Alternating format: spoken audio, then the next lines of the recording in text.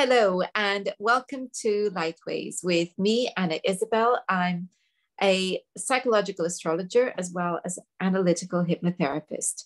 And I am joined today by the wonderful Stephen Forrest. Hello, Stephen. Hello, it's great to be back, Anna. I thought last time we talked about so many things, but the thing that we didn't get a chance to talk so much about was evolutionary astrology. So I thought, there's a good reason to have you back. That's my my middle name. Exactly. So I thought maybe it might be good to begin with looking at the difference between your take on evolutionary astrology and say Jeffrey Wolf Green's take on it. Yes, that's one of my favorite questions, actually. Jeffrey and I worked together for about 2 or 3 years, maybe 20 years ago. We wrote a couple of books together. Philosophically, we're almost exactly the same. We believe in reincarnation. We think of it the way a psychologist would think of it, that like a psychologist would imagine the traumas of your childhood shaping your present day personality. We don't argue with that, but Jeff and I would both agree that traumas from prior lifetimes also very similarly shape the issues that we experience in this lifetime. So that we are exactly the same, Jeff and I. We're both kind of scorpionic. When we started working together, people were calling us the Pluto brothers. Sometimes respectfully, sometimes not, but there it was. And Jeff's he's a Vietnam veteran. He has a kind of a fierce quality. I was lucky I didn't have to go to Vietnam, even though we're about the same age. Nobody would guess, knowing us, that I'm the one with the Aries moon and he's the one with the Pisces moon. We seem quite the opposite of that. So we held all that in common and in harmony. Technically, our approaches are really very different.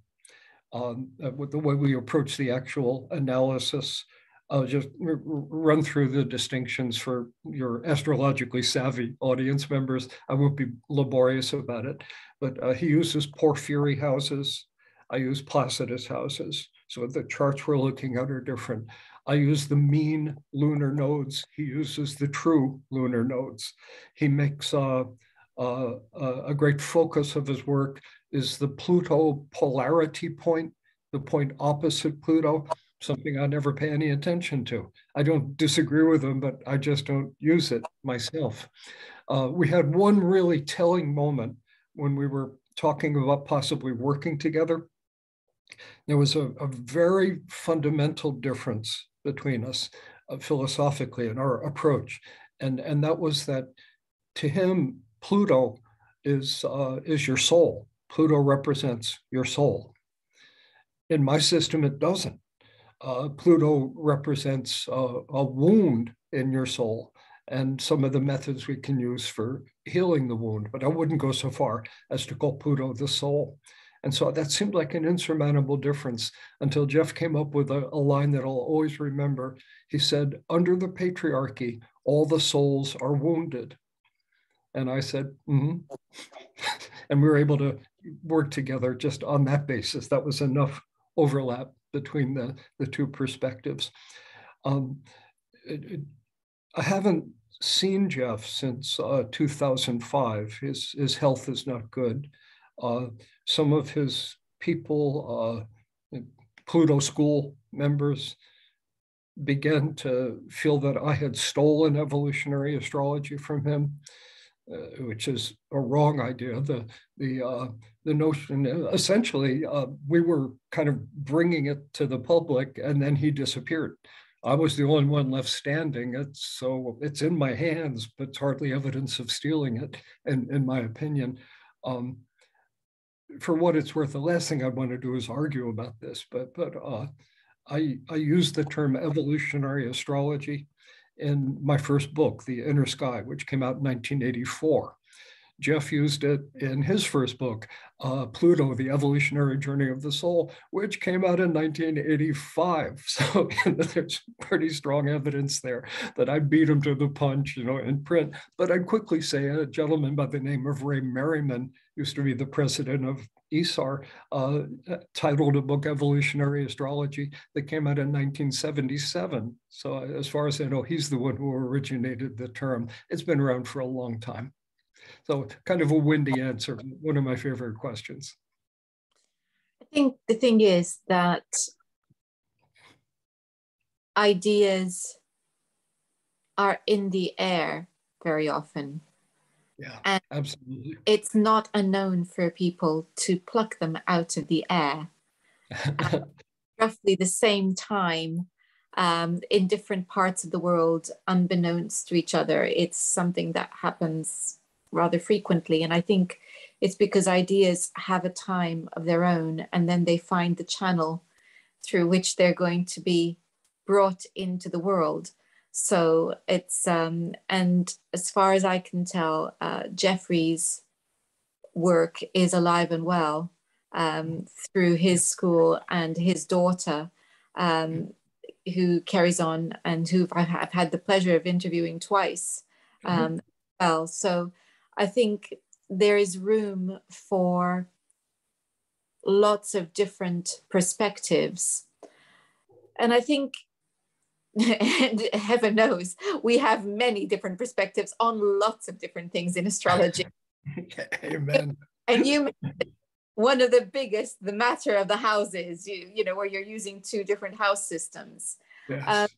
So this is not uncommon territory here, where astrology is concerned. I think I'm very interested in the idea of Pluto representing the soul, or the wounded soul, because despite having read extensively Jeffrey Wolf Green's work as well myself, the idea of any one planet representing the soul seems alien to me. It does, however, feel right to say that the chart represents the soul, and that there are certain things within the chart that really indicate something about the soul very strongly. And of course, the primary candidate for this would automatically be Pluto. And you were talking about the wounds of the soul. And I would say completely and utterly. And yes, Jeffrey's quite right that all souls are wounded. As a past life regressionist myself, I've heard many a tale. And some souls, as I hear my client recall different lifetimes, I kind of think, well, how much can one soul endure? And then I realized, well, actually, that's the story of humanity and all of our souls. And perhaps because we're dealing with, as regressionists, dealing with healing the trauma of different lifetimes, we're not hearing about the easy lifetimes. We're only hearing about the traumatic ones. So there's all of that. But I think the question I want to ask you, as I process everything you've said and think things through, is what led you to Pluto as being such an important indicator of those wounds? In almost every case, the mythology that is connected with the god that the planet represents has proven illuminating and helpful. There are it's a classic illustration of the principle of synchronicity. So Pluto is named Pluto literally because of Walt Disney's dog, and a little girl was asked, the astronomer's daughter was asked, what shall we name this? And she says Pluto. And I mean, you can't help but laugh and smile. And yet the synchronicity is so perfect because Pluto is the lord of the underworld, of course, to the Romans. With my clients, I like to say, and here's a loose translation of that, the god of hell. Pluto is the god of hell, the lord of the underworld. And then the next step, you go to a simple church in the countryside and ask the pastor to speak to us of hell. Of course, it's one of their favorite subjects. And they'll often say, hell is hot, and it's buried under the ground. It's down there in folklore. And you really want to avoid going there if it's at all possible. You know, this is the basic information about hell. And I'm smiling and you're smiling, but think about it. Is there a place universally in the human psyche that is so hot, we bury it and we don't want to go there? Feel the light bulb lights over our head? There's Pluto. It represents the unconscious mind, the wounded dimensions of the unconscious mind. So what led me to my understanding of Pluto was simply that step of translation from the Lord of the Underworld. I've been reading quite a lot recently about the mythology around Hades. Yes. So it wasn't always this vision of hell, that it was kind of the place that you went to and rested before coming back, before the next incarnation. Yes. And yes. so it makes me think again about that link between Pluto and reincarnation as being very, very strong. It was where Hades world was the place you went to before Yes. you came back. I think I might not have made that very clear before. Yes, you did. But it was just, so it seems obvious to me that we would be looking at Pluto as being very involved with reincarnation. Mm-hmm. I'm just wondering where you feel the nodes fit in. Mm-hmm. Yes. I think that if we want to understand the unresolved karma that has ripened in a person, we look to the south node of the moon, its planetary ruler, the aspects made, and so on. That sentence, the unresolved karma that has ripened, is worth putting an asterisk by, and then have a look at the asterisk. It's one sentence, but it says a lot. So start off with what the south node does not represent.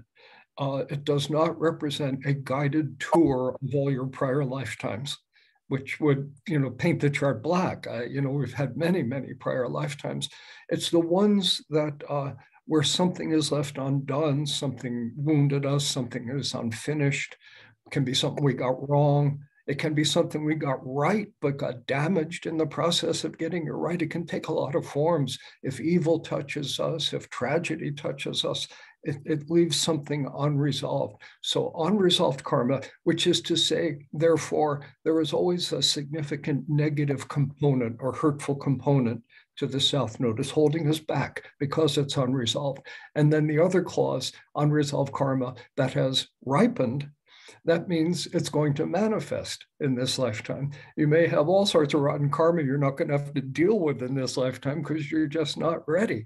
But here it's coming to get you. Nowhere to run, nowhere to hide. It will manifest in this lifetime. And as I put it that way, of course, sounds, I wish I didn't have a south node.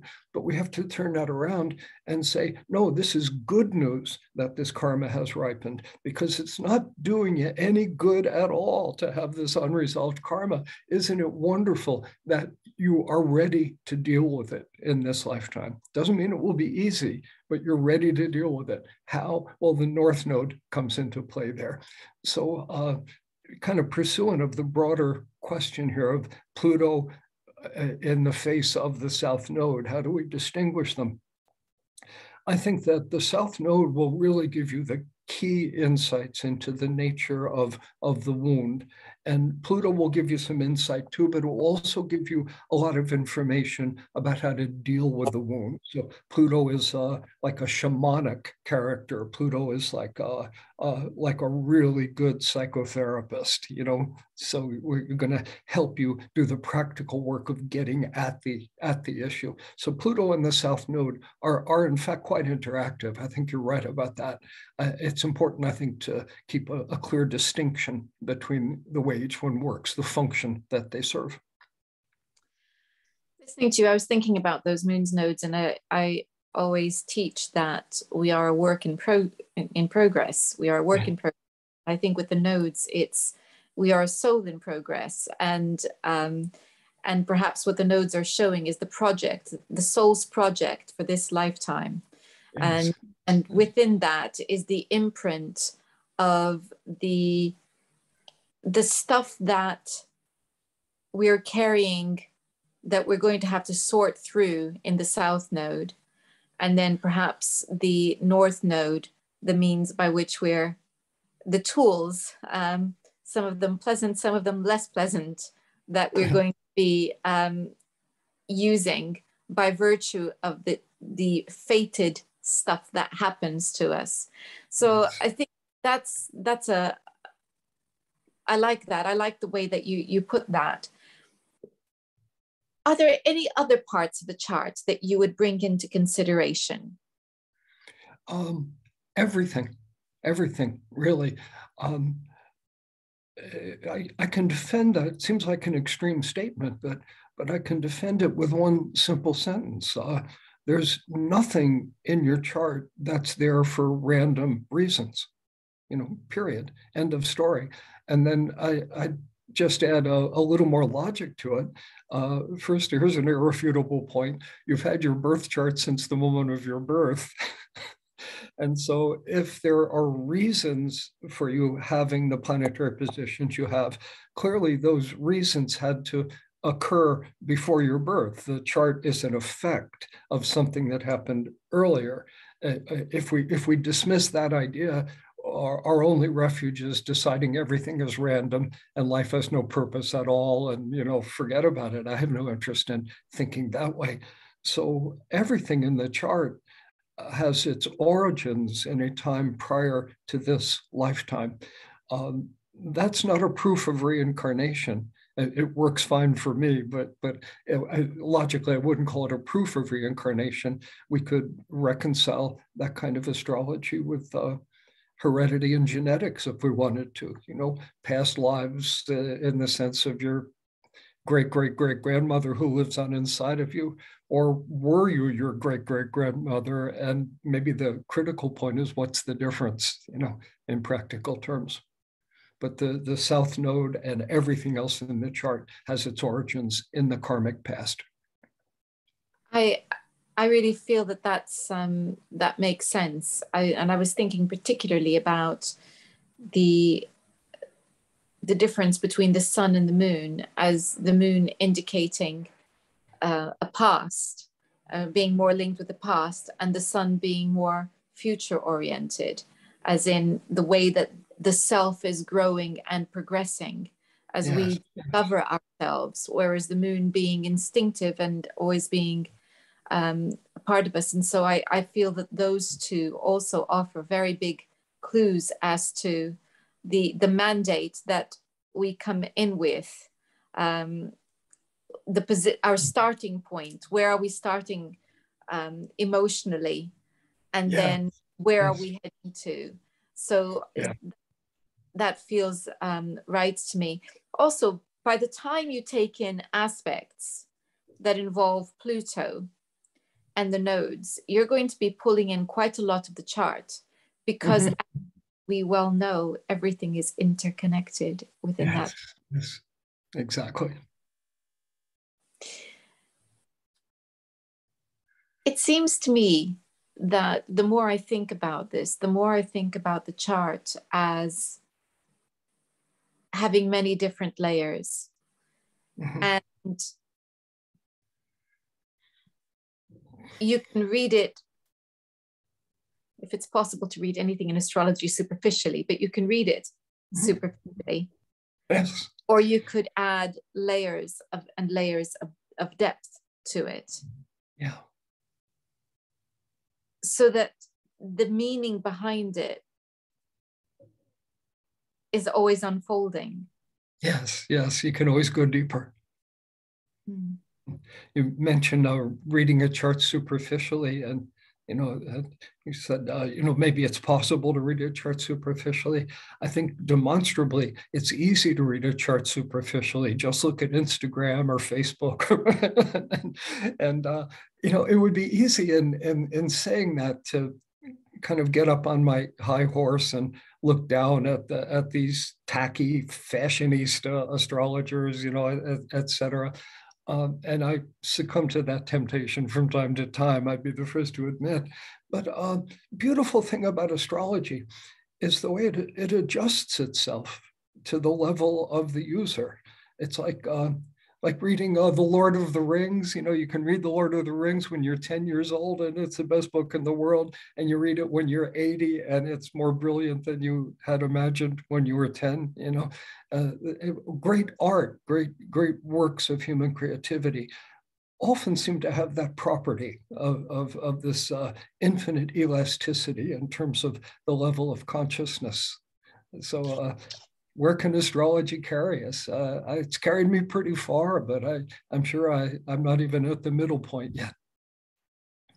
I love the way that we can come at it from different perspectives. I've been lately looking at charts through the perspective of the humors with the help of the lovely Wanda Sella. And I'm so in love with that. And yet I'm in love with, I think, just about every aspect of astrology, because it happens coincidentally as I'm looking at humors with Wanda. I'm also looking at the wonderful work of Cornelia Hansen, who's been looking at humors from a modern perspective, where she's calling it temperament, and her work with children in helping parents to understand the temperament of the children, etc. And so I'm looking at these two. One is a modern take on the other, and yet there's such elegance in it all. And so we can always look at things from different perspectives. I love that you have your take on evolutionary astrology that's different from Jeffrey Wolf Green's take on it. And yet I see them like this, interwoven. Yes. So it's this beautiful, you know what it's like? It's like a crystal that, depending on a clear quartz crystal, that depending on where you are and the light that's on it, you're going to see a different color. Yes, exactly. I love that metaphor. Tell us a little bit about what is the first thing that you would do if somebody was coming to you for a greater understanding of their soul's evolution, and they came to you for a reading? What would be the very first thing that you would do?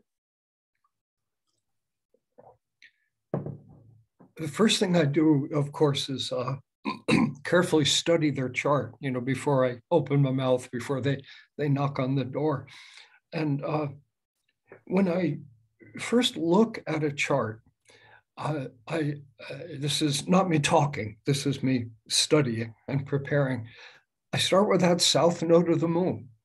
And it's and all its planetary correlates, So what is what is the wound in this soul? What is hanging this soul up? What have they come here to resolve? What karma has ripened? What are they ready to resolve? And then the North Node, and here's some pretty good advice about how they might resolve it. And this is big picture. This is looking at this person where their physical body is just like one frame in a movie, and we're getting some sense of the whole movie here.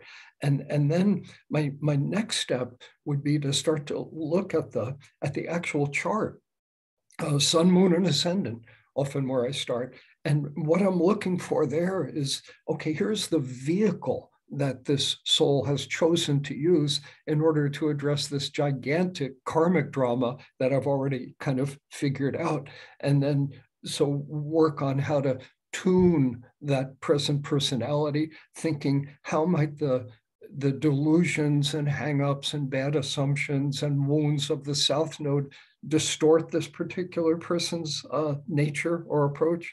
How might it be made to serve the North Node goals? So that's how I prepare. Now, when I sit with a client, especially for the first time, my approach is very different. I leave the karmic stuff out for a long time. 99% of the time, I look at that at the end. And my reasoning here is that if, for example, I describe a person as, you know, like the fundamental issue of your life is confidence in yourself. Someone, lots of Saturn and second house structures or something. Fundamental issue is confidence in yourself. If the person is psychologically honest, they know I'm telling them the truth. You know, and hopefully I advise them, I'm compassionate, I'm respectful, and all of that. So here's the key line. I am winning their trust, winning their trust. I'm not presuming their trust. I feel like it's appropriate for me to feel I have to win it.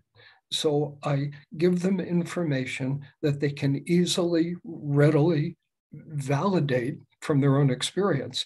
Now, if, on the other hand, I started out a session by telling somebody that they ran a chipper in Dublin in 1937 and they were killed in a terrorist bomb attack, you know, they can't prove me wrong. I can't prove myself right. I mean, they shrug their shoulders, you know, who knows? So the reincarnational material, basically, I want to win the person's trust before I presume upon their trust. So it's that psychological strategy that has led me to save the reincarnational stuff for last. One exception being, or maybe two exceptions, come to think of it. One, if a client comes in and says, tell me about my past lives, you know, let's kind of cut to the chase, you know, if they're prepared for that and that's what they want, I'll often begin, which I think often makes it clearer reading, actually.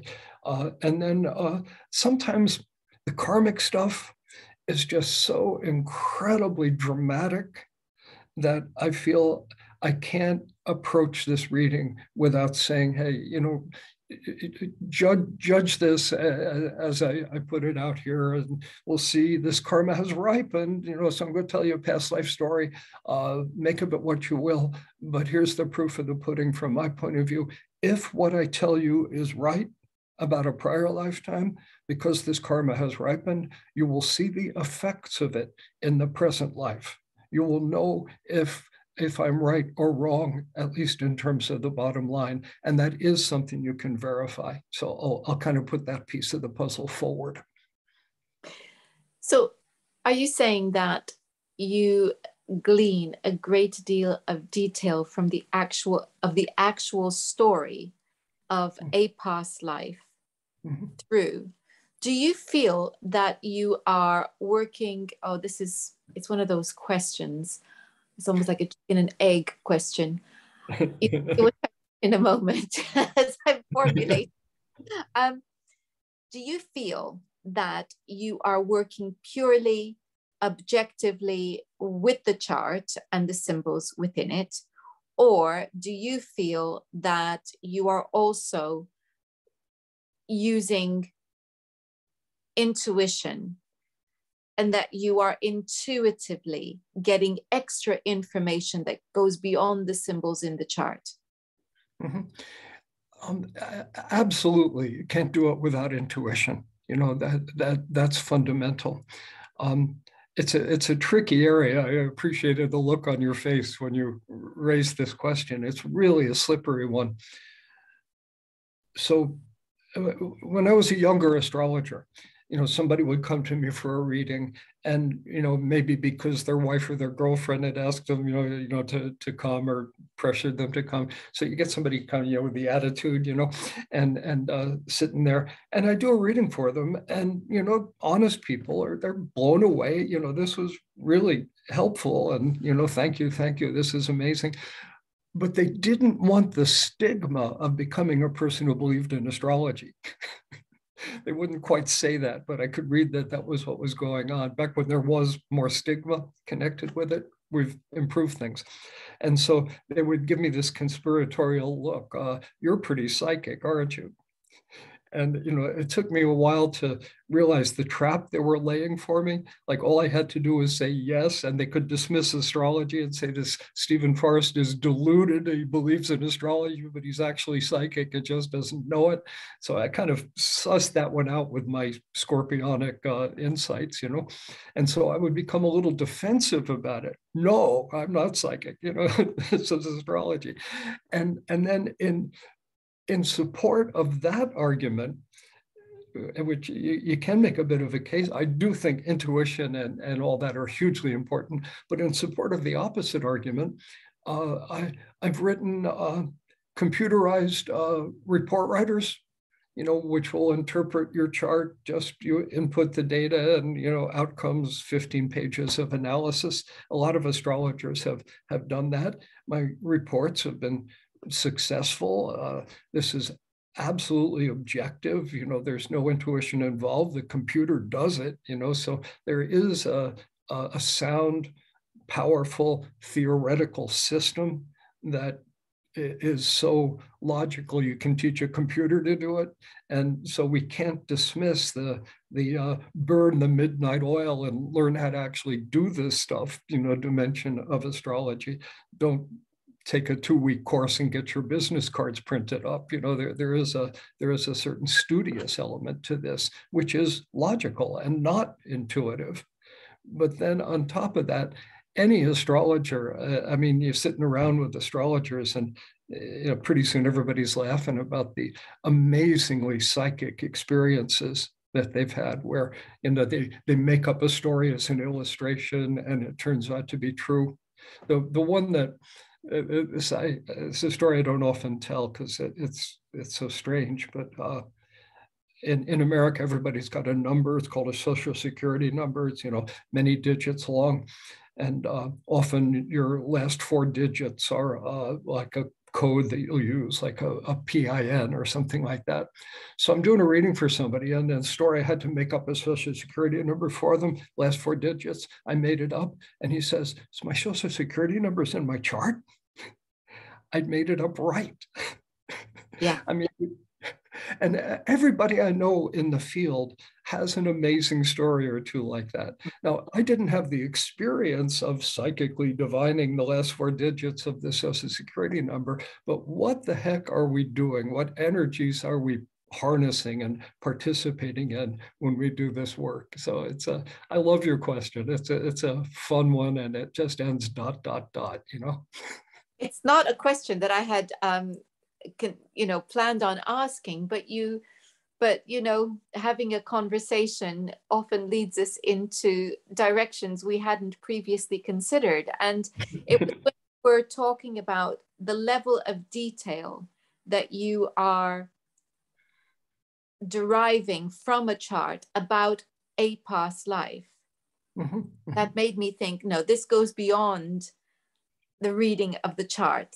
There is something here that's more, that is, the chart is opening something that I feel is, let's use the word psychic. And then there was something else that you said, that you were talking about the importance of providing evidence, which brings me into the area of mediumship. Because if you are a spiritualist medium, it's called proof of survival, what you want to give. And so you are trained when you are linking with spirit, who's coming in to speak to someone through you. Your job is to provide evidence that is very clear, so that the person knows, number one, you have a link, and number two, who it is that you are linking with. And so that question of evidence is very important. And we kind of, I think, well, I certainly took it for granted when I first started doing astrology, that what I said, people were going to understand and relate to. And therefore, that would bring the credibility that was required for the session. And I would say that even in the early days was there pretty much 100% of the time. You sometimes have a client who is not quite getting what you're saying, but then all you have to do is adjust the way that you're presenting the information, and they go, oh yeah, that, yeah, I can see that now. I couldn't see it before, I can see it now. And we all recognize that. And I always felt that there was nothing subjective about the way I was reading charts, that it was, the chart was talking to me. And this is, of course, the very early days. I now realize that that is, how can I put this? It's almost hubris to think that it's just you reading these glyphs on a chart. And I realize actually that this very sacred work that we're doing does open the door for somebody to be working with us. Call it guides, because we're wanting to help the person achieve their highest good. So somebody may well be working with us, and listening to you just made me think, you're not alone, are you, Stephen? No, never. I'm totally with everything you're saying. And I just add a kind of a Scorpio note. Just because somebody's dead doesn't mean they're smarter than you or wiser than you. There's on the other side of the veil, there is a diverse population, and you have to watch which crowd you're running with. Indeed. And I think that comes really very strongly with setting the intention. And in the same way that I'm very particular about who I hang out with amongst those on this side of the veil, I would also be very particular, even more so, in who I might hang out with the other side. And so that comes down to having a very clear intention, and you're working to the highest good of your clients, as I am. And so this is a very important note to make. Yes. Comes down to, like most of the great truths, it'll sound like a cliche. The great truths are not secrets, but love is the medicine. If you're approaching your work and your clients in a spirit of love, the help you attract is loving help that only wants the highest good for you as well as for the clients. But if you have I just insert a story. I was sitting with a group of people, actually some of Jeff's students. I was teaching a class for them years ago. And one guy was talking about a reading he had done for a woman, and was clear he didn't like her. And he talked about using the analytic skills of Pluto schoolwork. He could have used mine the same way, and how he nailed her. He just really nailed her. And I had to say, well, let's think about that word for a moment. Let's think about our motivations. Are we doing this work to nail people? And then just raising what I've just said up about 4 octaves. And I know you're going to understand it. I hope some of the folks out there in the land of Zoom can understand it too. I bet a lot of your people can. if your aim is to nail people, what kind of help are you going to attract from the other side? Easy answer. You're going to attract spirits or beings in spirit form who are interested in hurting people, in nailing people, in dominating them, and being superior to them. That's the help you will get. And it will help you achieve exactly those ends. And of course, the word help becomes kind of ironic in that context. So love. Love is the medicine. Love is our armor. Love is what protects us in this work. It's also the vehicle through which the information is is brought in. So it's it does always boil down to that, because that is the intention that we're working with. So if we have the intention for the highest good, then we are most definitely working from a place of love and compassion and empathy, which is the case. And it's not to say that everybody who walks through our door is somebody that we are immediately open to. There are times when I encounter people who are very, very closed and actually quite off-putting. If I'm being brutally honest, they are off-putting. But it's incumbent upon us to remember that that is a facade, and that facade is what we have to gently pierce in order to get through to the vulnerable, wounded part, so that hopefully we're then helping that person perhaps work towards a different facade. Yes, beautiful. Makes me think of, I love the poet William Butler Yeats. You know, he's probably my favorite poet. And well, he wrote a poem called Powdine, and it's about a nasty shopkeeper he encountered in Ireland. And the one line that I keep in mind, so much in touch with what you just said, there is not a soul that lacks a sweet crystalline cry. Isn't that a beautiful line? That everybody, no matter how dark or difficult they seem, there is a soul with a sweet crystalline cry in there. Absolutely.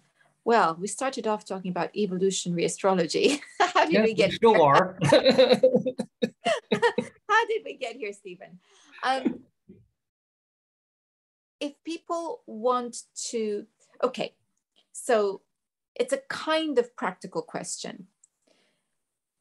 But if people are starting off on their journey as astrologers, perhaps working with clients, and they're wanting to raise their game to go to a level that's really kind of a healing level, what advice would you give them? Study evolutionary astrology. I mean, it sounds a bit partisan, but it's actually the best answer I could give. All schools of thought in astrology purport to answer the question, what does my chart mean? Some of them do a better job than others, but they will all purport to answer that question. Evolutionary astrologers will do that too. But there's another question we answer, which none of the other systems do. Why do you have this chart? Not what does it mean, but why are you in this particular predicament, facing these particular questions, glitches, possibilities, etc.? Why? And as soon as we start including that perspective, that question, then astrology becomes a much more healing modality than it could be through simple description, mostly because unless we're talking about what needs healing, how can we possibly be doing any healing at all? And so this is why I'm so partisan to evolutionary astrology. Well, do you know what? I would agree. And I would agree because I'm a past life regressionist. It's one of my wonderful tools for helping bringing healing. I'm an analytical hypnotherapist. the answer always lies in the past. Sometimes we don't have to go into past lives because the themes from those past lives are being repeated in this life, and you unravel a trauma from this life and it just unravels all the way back in time. And so it's not always necessary, but there are times when people spontaneously go there without me even attempting. Of course, there are people who come and say, I'd like to have a past life regression. Of course there are. And then the question is, okay, why and what are you looking for? But there are many times when I have people come in who have no knowledge or interest in past lives and end up somewhere that they did not expect to be. Yes. And so, that's their subconscious going, okay, this problem I'm having right now, it has its roots back there. And Yes. so that's where we're going. So it's an obvious thing for me to be looking at a chart as an imprint of the soul's mission for this lifetime. But actually, we're saying more than that. Because if we're saying we can read into the chart and find clues of previous incarnations, then all this chart is a moment in time in the soul's long, long life and collection of life experiences. And that's amazing. Yes, it is. It's wondrous. I think of, I love what you're saying. We think very much alike. So karma is translates rather neatly into the word habit, repeating patterns. And so as you point out, the past life trauma, maybe we don't use that language because it has repeated in this lifetime. And so we can deal with it in this lifetime or a previous one. And the nature of the karma is not some list of transgressions and each one needs to get paid for or something like that. It's basically encoded as an attitude, as an emotional state. So I always think of like a sine curve, just one of those endlessly repeating waves. And some of the earlier ones are past lives, and here's your bad marriage in this lifetime, which reflected, bad marriage, for example, in a prior lifetime, and the same patterns appearing. This is all just echoing what you've said, but I want to add one more piece that's got me in trouble sometimes, so I hope you enjoy it as much as I do. It's that often another one of those sine waves is your birth. What is the nature of the karma that draws you into this particular family, this mother, father, siblings, and so on? It's just another manifestation of the same thing. Now, if somebody generates liberating insights about their marriage, okay, flattens the curve, all the way back. You can hit any one of those things. You do a past life thing and it flattens the curve in the present. Just pop any one of them and they all go down, Okay, so here's the piece, as promised, the naughty piece that's sort of fun to say. Here's how, as an evolutionary astrologer, I explain the success of 20th and early 21st century psychology. That psychology is quite effective. It helps people. Psychology in a nutshell is we can explain the difficulties of your adult life through an understanding of the traumas of your childhood. Okay, so go back and pop the wave in the childhood and all the other ones flatten out. And so the psychologists are actually doing past life healing, karmic healing without knowing it. And that does not limit the effectiveness of their work. Their work can still be quite effective. Absolutely. It doesn't matter, because if you think about it like a piece of yarn that's got tangled and knotted at different points, it doesn't really matter which one you undo, it helps then to untangle the rest. Exactly. And sometimes, of course, it depends.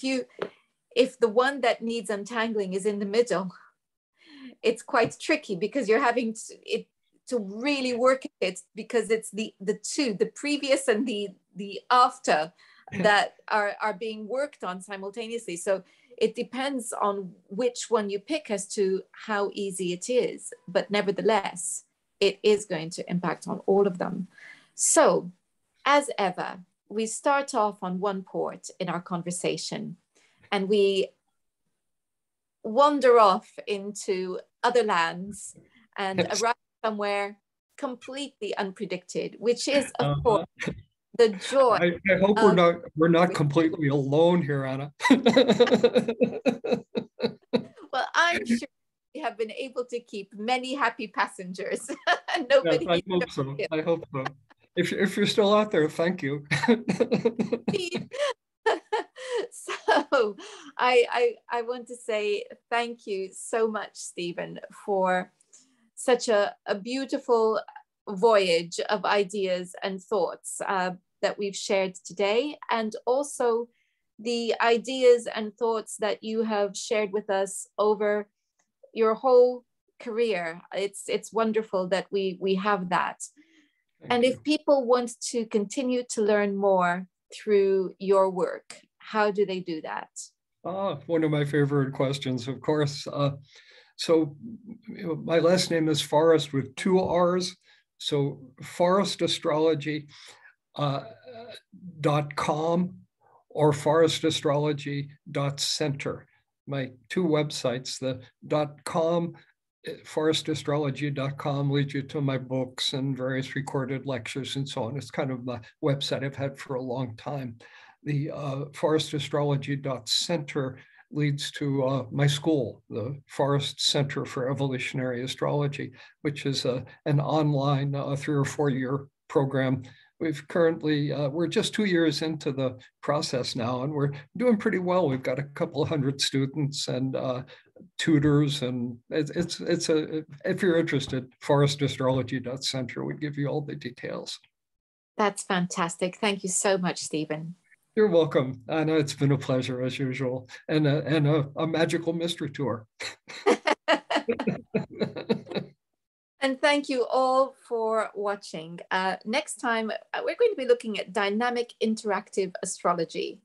And while you are waiting for the next edition of Lightways, do check out my website also, as I am continuing the course Working with the Gods and looking at the outer planets very shortly. Until next time, goodbye. Bye-bye, everybody. Thank you.